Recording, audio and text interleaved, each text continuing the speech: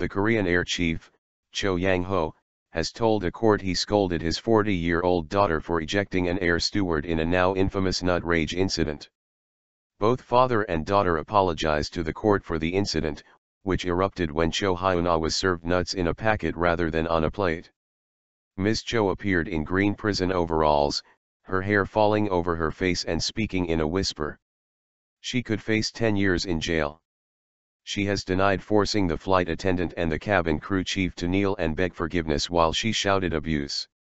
In court, the attendant who misserved the nuts said she was pushed by Ms Cho, a push now alleged to amount to a criminal assault. Ms Cho is also accused of interfering with the execution of duty and coercing employees to give false testimony. The case has sparked a storm in South Korea, highlighting nepotism within the country's mighty conglomerates, or chaebol, and the perceived arrogance of the offspring of chaebol chiefs. Ms Cho and her siblings have all served as executives with Korean Air. Uncontrolled emotions. Plenty of humble pie is being eaten by some of South Korea's most privileged people in the aftermath of this incident, says the BBC's Steve Evans in Seoul.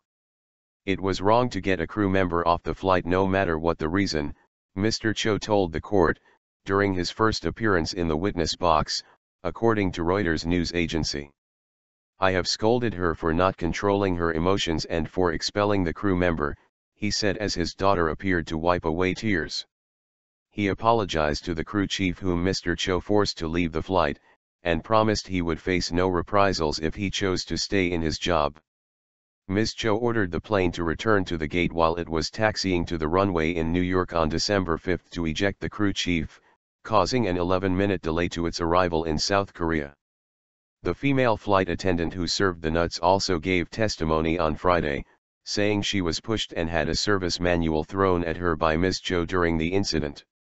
She said she was subsequently pressured to accept an apology from Ms. Cho in exchange for a job as a professor, but did not accept.